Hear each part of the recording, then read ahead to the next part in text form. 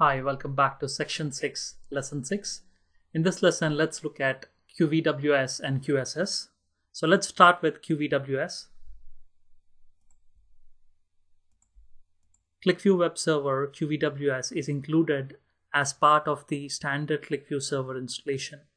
The web server can act as a standalone service. As an alternate, we can also use Microsoft IIS as a web server, which provides more flexibility, additional authentication schemes. When IIS is used, a special service called QlikView Settings Service is available, which handles the management calls, which we will cover a little later. There are few important tasks which QlikView Web Server handles. So the QlikView Web Server manages the access point, and it transforms and route traffic between HTTP and QVS. And it also handles load balancing when cluster setup is used. So if you remember, IE plugin uses QVP protocol. However, Ajax and mobile clients use the HTTPS protocol or HTTP protocol. The Ajax clients and mobile clients do not communicate directly with QVS with QVP protocol. They established and maintain a connection using QVPX protocol through the web server. QlikView Web Server or Microsoft IIS can be used. This is normally done using port 80. The web server in turn communicates with QVS using QVPX2 protocol on port 4747. So it's a two-leg process. In the first leg, QVPX protocol is used, and in the second leg, QVPX2 protocol is used. Next point, access point and QVWS. QlikView Web Server hosts web pages, prepares the file list for access point, manages the load balancing for QlikView server. Access point is a web portal hosted on QlikView Web Server. The pages for access point are by default located in the folder program files, QlikView and web. So let me show you where these files are located on the server. So let me jump to the server. So if you go back to C drive, program files, and QlikView, you should see a folder called web. This is where you will see the index.html page for access point and also login and login2.html pages here. So I wouldn't recommend you to edit these files, but just in case if you have to do some troubleshooting, you need to know where the access point files are stored. You will also see a JS folder which contains the JavaScript. This includes jQuery and the native JavaScript file itself.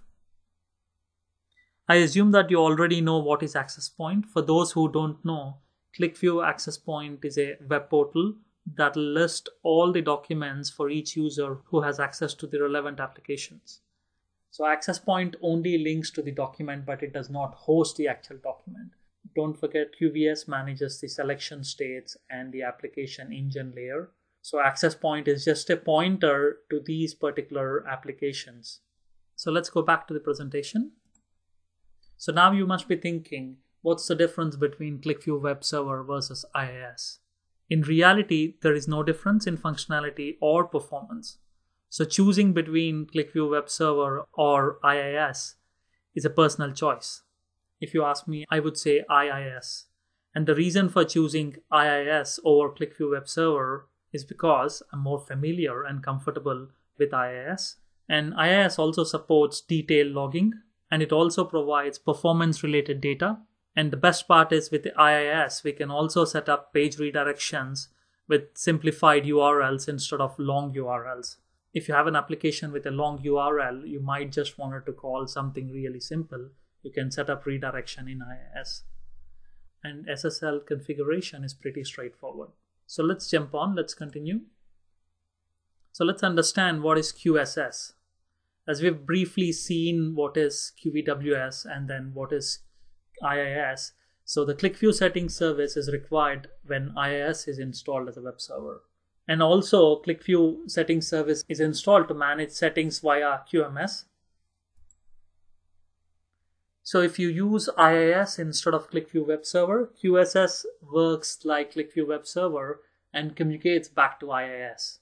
So think about QSS as the bridge between IIS and also QlikView Server. QSS directly communicates with IIS.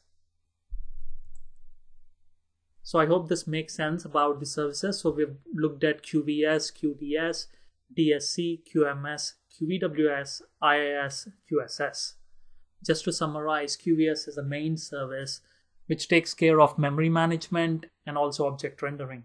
QDS is the QlikView distribution service. QDS acts as a reload engine when publisher is installed. It will reload the data from source documents to user documents. So it gives you that additional cushion. And when you have publisher installed, QDS can also directly distribute the files in PDF and QVW format. And don't forget, with QDS, you also have option for loop and reduce. And think about DSC as a service which manages security. And then QMS. QMS, we have seen that it's the service which is used by QlikView Management Console. When you set up the task and schedule them, basically it's QMS which is storing into QVPR repository, which holds all the task settings. And then we looked at QVWS and IIS. So it's basically the web server.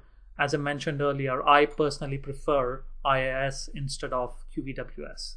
So hopefully this chapter gave you a high-level idea about different concepts and the role of each service and how they communicate with each other. Thank you for watching. Have a good day.